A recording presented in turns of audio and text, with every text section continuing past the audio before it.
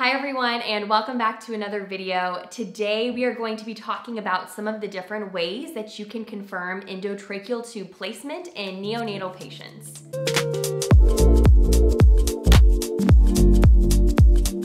If you're new here, my name is Anna and I'm a critical care registered nurse. I've worked with a lot of different patient populations in my career as a nurse, but my favorite population to work with is the preemies and the NICU. And the neonatal population is what we're going to be focusing on in this video. Regardless of what population you're working with, if you're caring for critically ill patients, it's important for you to know how to assist in an intubation. As soon as the patient is intubated, there are a lot of steps that happen quickly to verify that the ET tube is in the correct position.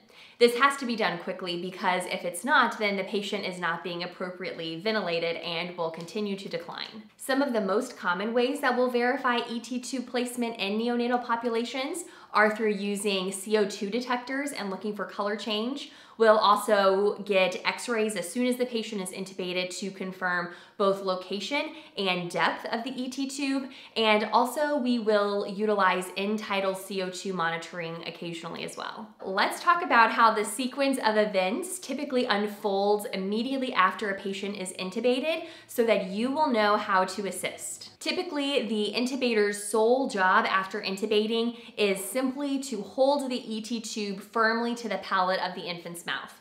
And this is because if the tube becomes dislodged or displaced, all of the efforts will be in vain to verify that tube placement.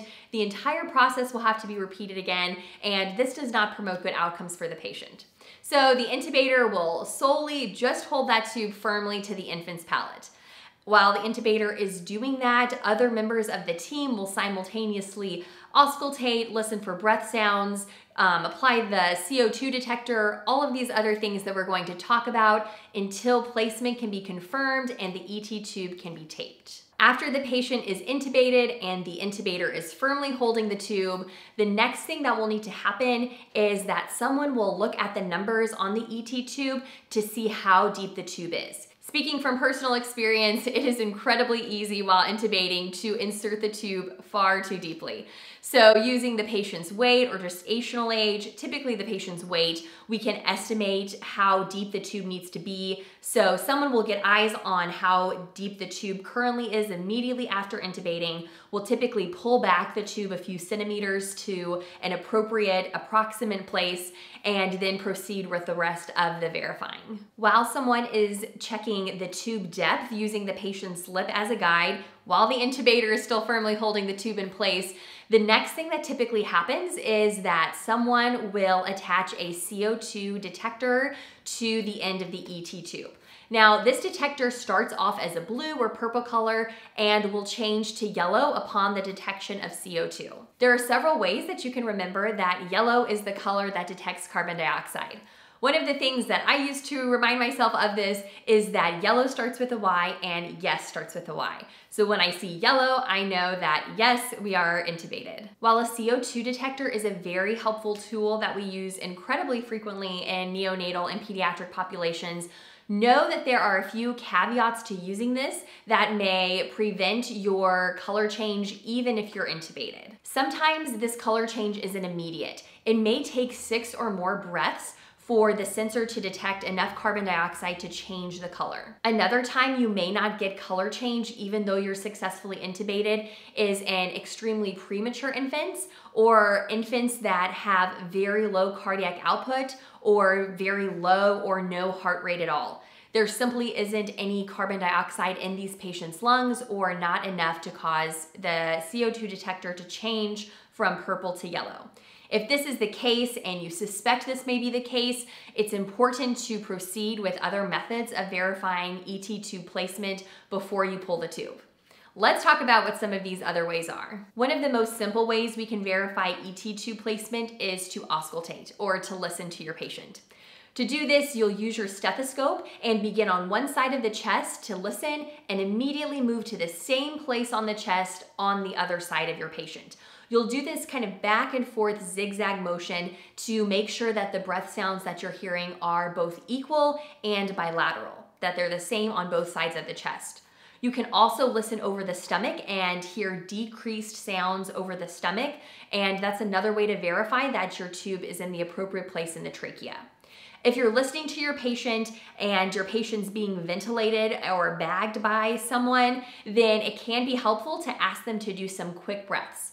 Sometimes with the length of the breath, it's hard to hear immediately what that same sound is like carried to the other side. So to do this, we'll ask for some quick breaths where the ventilator will do some really quick puffs with the bag so you can hear a quick burst on each side to assess if the sounds are equal and bilateral. Another way to confirm ET tube placement is to assess your patient. And this can be done while you are listening to your patient, or it can be done by another person while you are auscultating. The things that we are visually assessing for is that we see equal chest rise in our patient. We can see their chest moving up and down bilaterally with each breath that they're given. Another thing we can look for is condensation in the tube with each breath, as well as visualizing our patient and seeing if their color is improving, if their heart rate is improving, and if their oxygenation levels are improving. If all of these things are present, along with all of our auscultating findings, we can know that our patient has likely been successfully intubated. It's important to note that while you're doing all of this auscultating and assessing, it's vital that your patient is being ventilated throughout this whole process. And typically this is done by a person solely dedicated to ventilating this patient. You have your intubator who is still firmly holding the tube to the infant's palate to make sure it does not become dislodged in this process. You have another person who is auscultating and perhaps even simultaneously doing a quick visual assessment to see if your patient is improving. And you'll also have another person who is ventilating the patient this entire time. Typically, this person is a respiratory therapist, but throughout this whole process, they are providing breaths for the patient, typically either through a T-piece resuscitator or a flow inflating bag. Once placement is confirmed through a variety of the means that we're talking about, like color change in our CO2 detector, equal breath sounds bilaterally, equal chest rise, condensation in the tube, and improvement in our patient's vital signs, it is now time to tape the tube. You'll tape the tube per your unit or your hospital's policy, but at my institution, we use NeoBars as a tube securement device. After the tube is placed, the intubator can finally remove their hand knowing that the tube is secure, and X-ray is called up to obtain a chest X-ray to verify the tube depth. I hope this video is helpful and that you better understand what the process looks like of intubating neonatal patients and how ET tube placement is confirmed in this population. If it was helpful, please give this video a like and subscribe to my channel to not miss any nursing content from me in the future.